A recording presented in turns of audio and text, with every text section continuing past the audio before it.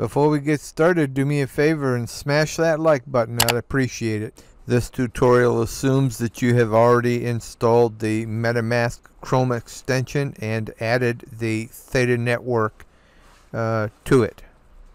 Okay, step one is you need to go to voltswap.finance, and on the left you'll see the menu. It's how you navigate around the site. By default we're on home, which is the swap portion of it, as you can see over here on the right. So the first thing that you need to do is decide which liquidity pool you want to join and provide liquidity. And so the way you do that is you come down here to earn, click on earn, and then you would click on farm. And that opens up this page over here on the right where you can scroll and you can see each of the pairs, and if you look at them it'll show you the estimated APR if you provide liquidity with that particular pair. The very first one that I did was this T-Fuel Volt pair, and it's paying an estimated APY of 66%. And if you look up through these, they're different. There's some, like this one here, if you provide liquidity with a T-Fuel meter governance token, that's paying 112% APY. So if you go up here to BUSD-Volt, that's another one that I'm in, the estimated APY on that one is 153%. And if you go up here to USDC-BUSD, those are both stable coins, and the advantage to that, it's estimated 63% APY, but the advantage to providing liquidity with stable coins on both sides of the pair is there's no impermanent loss because they are both stable coins. The impermanent loss happens when the value of the pair that you create changes, goes apart, or one of the coins goes up in value, the other one maybe goes down in value, or whatever. So that's where you will see this thing called impermanent loss. So you have to kind of factor that in. But you know, if you're in one that has a pretty high APY, the impermanent loss is likely offset by the high APY that you're getting. There's a number of good videos out there that explain the impermanent loss and what that is and what causes it, but I'm not going to go into detail on that here.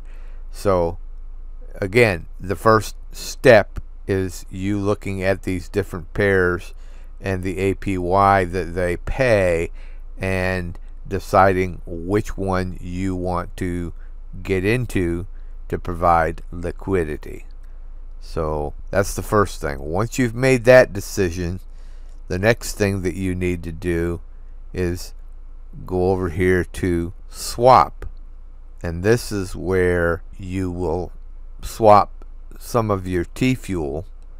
So if I choose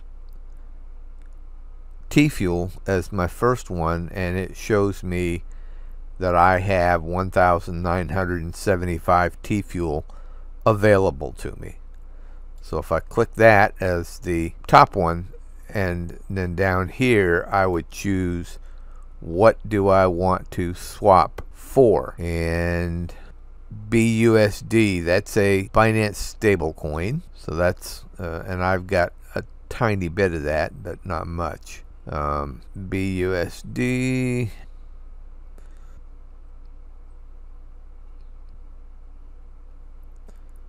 okay, so now that I've chosen the two coins and it's showing me my balance of T-Fuel here, I need to decide how much of that I want to swap for the BUSD.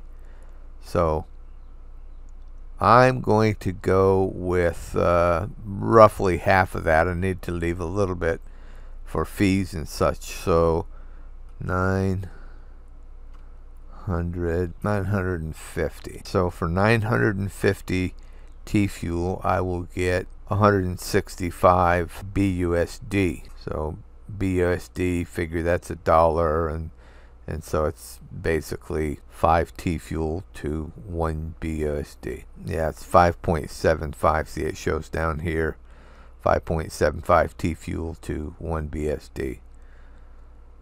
So if I want to do that swap, I would simply click on swap, and this is where it gives me the stats and so forth. So I'd click on confirm swap, and it's going to pop up my MetaMask wallet. Okay, go down here and click on confirm. So now I can close that, and now I have done the swap. So I've got some T fuel and I've got some BUSD, and that's just a status message showing that I've got 165 BUSD. Now the next step is you go over here to pool and you create a pair. So you click on create pair, pops this up, gives you some information, and you select, this is the 1/2 of the pair that you want to create. So T fuel, and then I haven't chosen the other one, that's why it's saying invalid pair. So now I want to choose the other half of the pair, and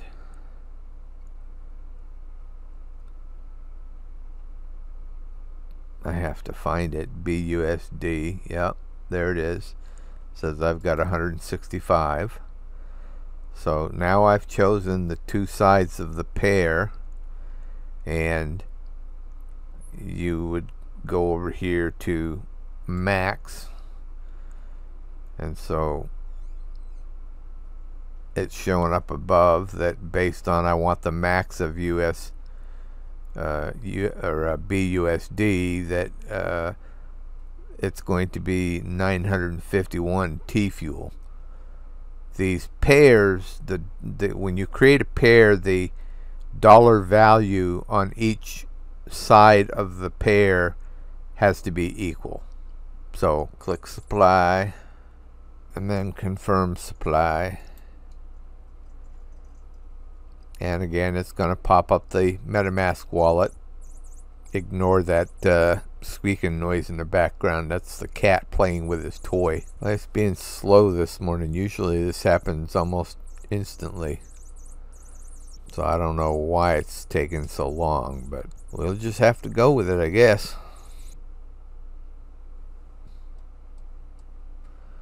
Okay, confirm,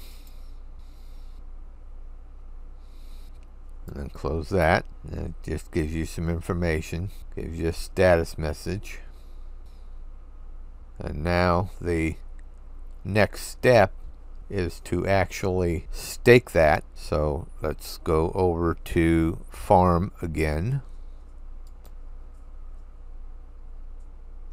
and because I created a T fuel BUSD pair, I need to, there it is, T fuel BSD pair. So I go over here, I click detail. Okay, and the final step after you've did your swap and then you created your liquidity pair is you come in here to the farm page, and as you can see, this is one that I'm already in. It pays 72% APY, my multiplier is currently 1.4x, and I have earned, since I joined this one, I have earned 10.21 volt in rewards. So the final step to add some liquidity is to scroll down, and it shows here that what I currently have in the liquidity pool is equal to $1,040.96, and that my share of the pool before adding more liquidity, which is what I'm going to do next, is 0.23%, and the staked LP is 1,221.92. And as you can see down here at the bottom, shows my wallet balance is 390, and that is the liquidity pair that I just created, and we are about to add it to this liquidity pool. So I'm going to go over here and click max, which will pop everything that's in that wallet down here into the amount. Okay, and then I'm going to go over here and I'm going to click on stake.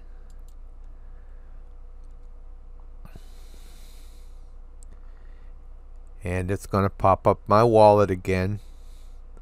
It's the MetaMask wallet. Shows this processing, and eventually the MetaMask wallet is going to want me to sign the transaction. Being slow this morning, this usually is pretty quick.